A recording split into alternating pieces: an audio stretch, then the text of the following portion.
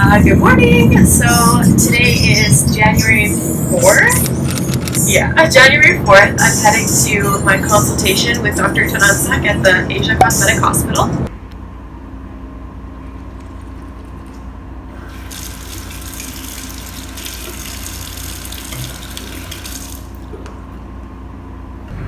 Just waiting for the nurse. She's gonna come and, I don't know, put me to sleep, I think, and then, yeah. You don't have a double chin. Okay, good. You're good. Feels like it. Did you bring the Oreos? Yes. I got the Oreos for you. I snuck them in. Hey guys! Welcome back to another video.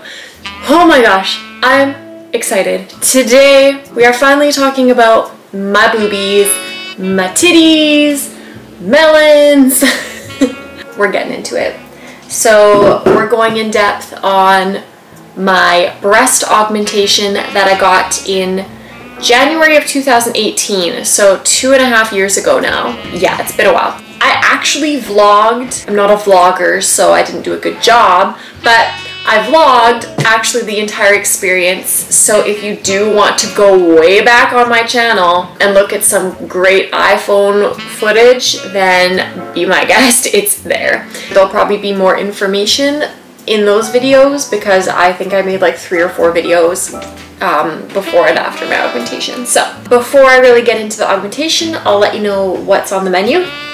So today I have an assortment of cheesecake. So this is 3 cheesecakes. One is a cookie crumble, the middle is a caramel drizzle, and then I put Oreo crumbs on this third one. And then this, a cheese flavored noodle that I found at the store, at the Asian grocery store. I had the package, there it is. Cheese. So cheese hot chicken flavor. I'm a little confused about these because there was like a hot flavor package and then also cheese packets. I don't like soupy noodles, I like just noodles, so I didn't add liquid. And so when I added one flavor packet of the hot sauce, it's so hot. Like there's no way I could add 2. I think this is definitely spicier than the hot noodle or than the spicy noodle challenge if you did watch that video. So pray for me. And then I put both cheese packets in, so we'll see if it actually tastes cheesy. I don't know. But that is what we're digging into today. So sit back, relax, grab something to drink, grab yourself a snack, and let's get into my breast augmentation story. Where to start?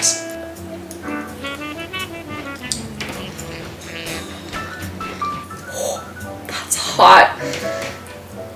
Don't taste any cheese. It's good though. I like noodles. I haven't had noodles in a while. So basically, when I was in my undergrad, I was actually looking into getting a breast augmentation. I've wanted one my entire life.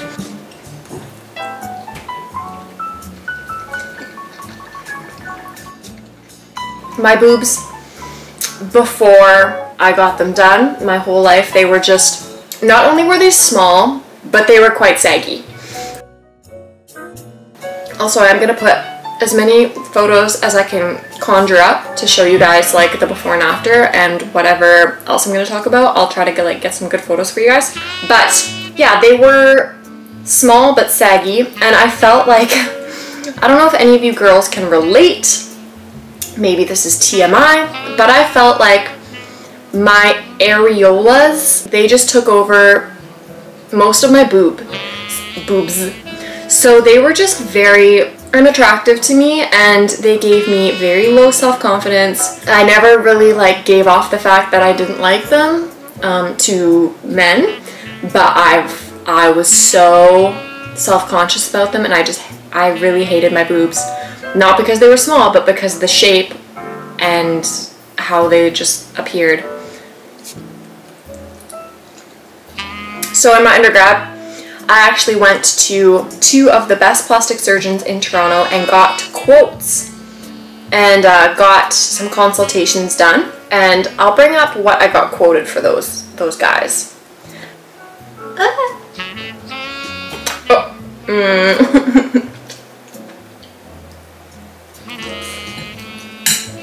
Okay, so the first quote I got was from, I don't know if I should say the name of the doctors. I'm just gonna leave that out. They recommended 2 different procedures. The first one was a breast augmentation and a lift. And for this, the total cost was $13,500. And I also got a quote from this doctor for just a breast lift without implants. And that alone was $8,887. Boobs are not cheap, not in Toronto.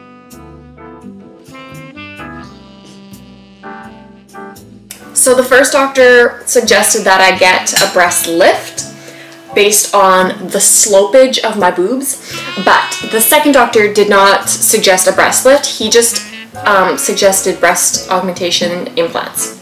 So these are even more expensive. So the second doctor quoted me 2 different prices. The first one is if I got saline implants, and this would cost me $12,995. The second quote that he gave me was for silicone implants, and this would cost me, with him, $15,255. So, I left these doctors, and obviously I wasn't going to get a breast augmentation right away, but it was something that at least I knew the price of, and it was definitely going to be in my future. And yeah, then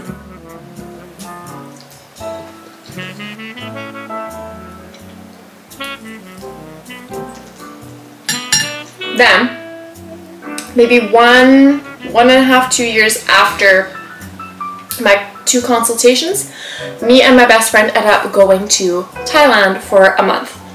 And I had done extensive, maybe not extensive, but I had done some research prior to booking this trip about Thai plastic surgery.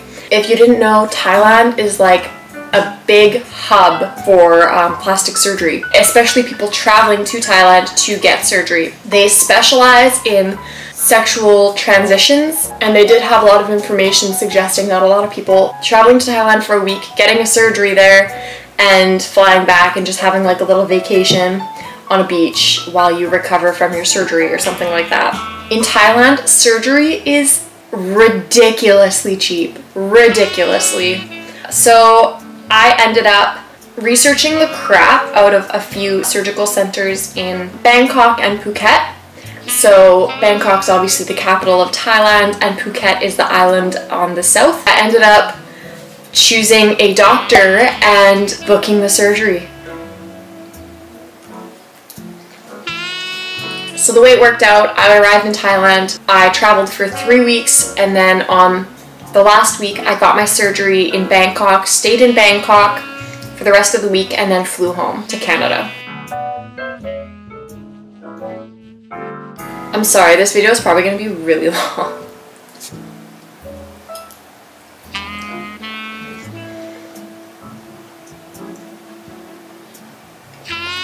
How have I not touched this cheesecake yet? So I ended up going to a place called Asia Cosmetic Hospital. It had one of the best doctors in Bangkok, Dr. Tanansuk. And surgery in Thailand is not like surgery in Canada. It is in a different language, and it is very confusing. And even though in Thailand a lot of people speak English, it is still very difficult. Thank God I was with my best friend Randy, and she was there so that I was not alone during that process, because it was a little stressful.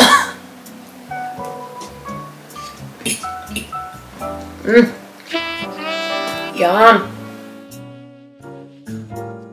I met Dr. Tanansuk and tried on some sizes, and we basically decided that I would do 350 cc's under the muscle. So that's exactly what I did, 350 cc's under the muscle, and I got the, I don't know what this incision is, but the one under the breast fold, transauxiliary I think. And yeah, then the next day we booked myself in for surgery. How crazy is that? I went in for a consultation, the next day I'm getting surgery. It was wild. So wild. So if you didn't guess yet, I'm quite a spontaneous person. But this, I felt like I had really done a lot of research and I felt confident. I've never been put under anesthetic, so actually, you know what? When I rolled into the operating room, yeah, I got like a wave of emotion. Did you cry? Almost. I've cried when they put in my IV. I was more crying because I was looking at the tools and I was like, why didn't they hide that? It was terrifying, but you know, they put the anesthetic in my arm and within 10 seconds I was out like a light and woke up with boobs. I can't feel my nipples. I want to see. Do you have... They're warm. Can I feel? Yeah, it's warm. Oh.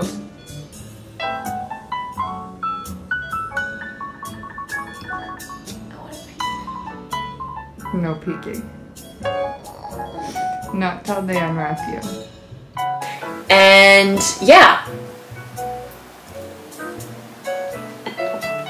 So, to this day, my breast augmentation in Thailand, though be it spontaneous, risky, whatever you want to call it, was one of the best decisions I've ever made in my life. I do not regret it 1 ounce ever. I still absolutely love my boobs. I have gained so much confidence after I got them, and I would 1000% get them again. That being said, I'm not really sure if getting a breast augmentation is something that will increase your confidence or not, as it has mine. But my personal experience, I would get them again in a heartbeat.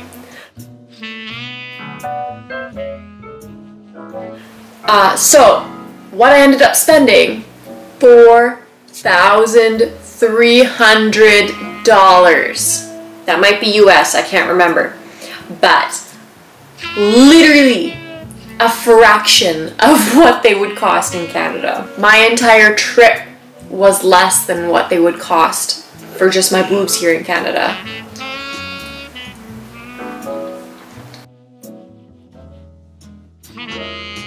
So I'm going to get into the Q&A because there are a lot of questions about recovery and exercise and some different things. These cheesecakes are amazing. So this is the cookie one. This is incredible. Yum. Ooh, messy.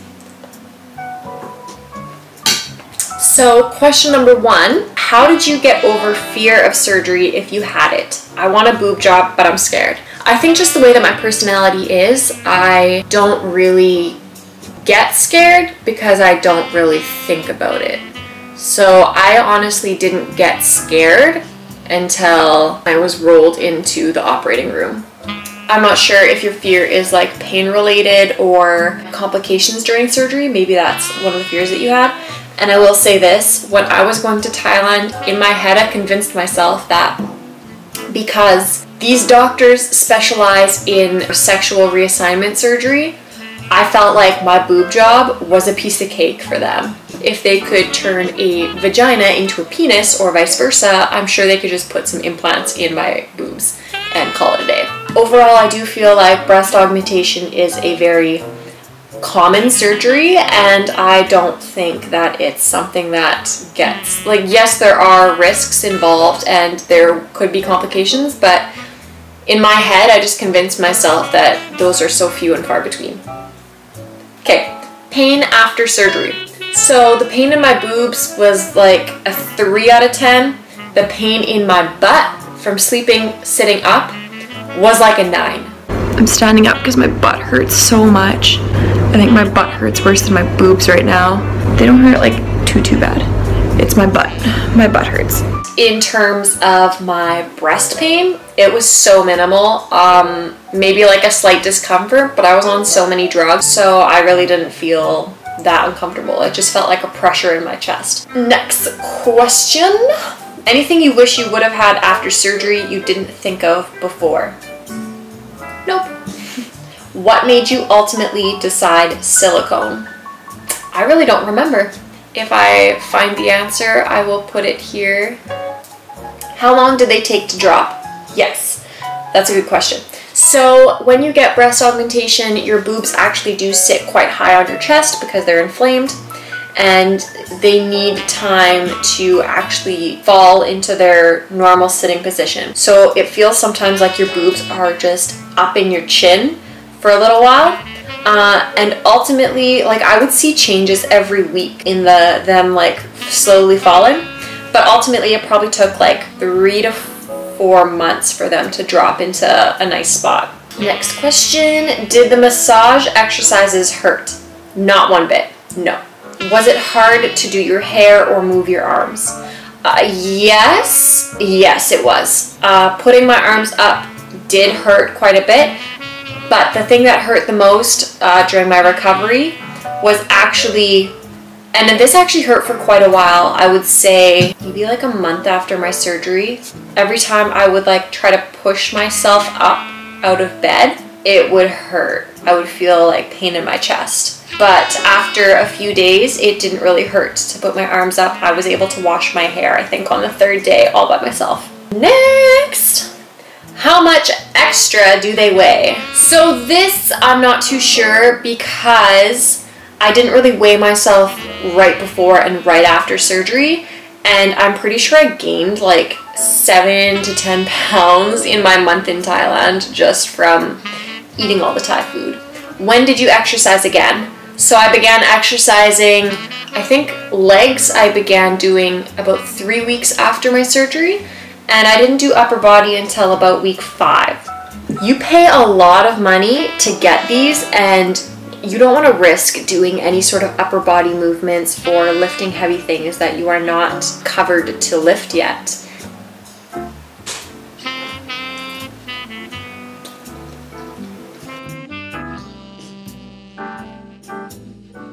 Next, best non-underwire bras post-surgery. How do you determine the right size to get? In all honesty, I did not wear any underwire bras post-surgery. I basically just wore my sports bras that I currently owned and they were quite supportive and they fit well and they were very comfortable. Next! Do you think breast implant illness is a real thing? I've never heard of it before until just recently. I've also heard it's textured implant related. So it's tough because breast implant illness wasn't really a thing until like a year ago, until a lot of people in the fitness industry started coming out about their breast implants causing all these problems in their body. Now, I do think it's a thing just based on the couple scenarios that I have read about people that I've followed on Instagram that I know have gotten their implants taken out because of this illness. It seems pretty clear that after they got their breast implants taken out that their symptoms were immediately relieved and they felt like a normal human being again. So I do think it's a real thing. I'm not too sure if it has anything to do with textured implants. I honestly don't really know the cause of it. All I know is I never had any symptoms or anything after getting one, so yeah. Next question. What made you decide to originally get a boob job? Like I think I mentioned this already in the video quite well. It was the shape of my boobs and I just felt extremely lacking in confidence being naked in front of people. Did you have any sickness or nausea after it? No. Nope, I was eating all the Thai food. How long after did you start going back to the gym and training again? I already answered that. How visible is the scar tissue at the moment from your breast augmentation, and how quickly did the visibility of the scars diminish? I'll put some pictures. I can't remember the exact dates of these pictures, but I will put how many weeks after it was. Honestly, now when I show people my scars, they don't see them. Like they can't find them. I'll actually show you guys. So if you can see, that is one of my scars. From far away, you can barely tell. And that is the other. So those are my scars. Please don't demonetize me. How long did the double bubble end up taking to fully go away? So in my original videos, I actually ended up with a thing. I didn't know what it was until I had it, called double bubble. Basically what ended up happening on both boobs, this happened. Here, let's say here was the original crease of my original breast fold. They ended up putting the implant like half under the original breast fold. So what happened was, originally it created this double bubble effect because the crease was still expanding to fit the size of my implant. So you can look back, I don't want to show it because I don't want to get demonetized, but you can look back into one of my previous videos and I literally show you my double bubble. It ended up looking basically like my boob, and then there was a little crease and then a bubble underneath. So it looked like a double bubble. And at first, I wasn't really freaking out quite yet, but I was kind of freaking out because I thought that my surgeon fucked up. But then after researching it, I realized what had happened. He never told me that this was gonna happen. Sometimes it never goes away, and sometimes it does. I was reading on forums a lot of girls that their double bubbles never went away, and that kind of freaked me out. But I didn't want to freak out over something that was potentially fine, which it was. My double bubble did go away, and now it is just a normal boob. How long did that take? Probably about 7 or 8 months. It did take quite a while, and I know one was better than the other. One was a little bit more drastic, so it did take a bit longer, but probably, yeah, 8 months to completely disappear. Is it better to go into surgery having good pectoral muscles, or does it matter? Honestly, I really don't think it matters.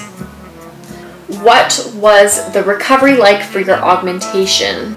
Recovery was a lot easier than I expected it to be. I said already, after 3 days, I was able to wash my own hair. And like I also said, the only thing that persistently hurt was getting up out of bed in the morning and sitting up.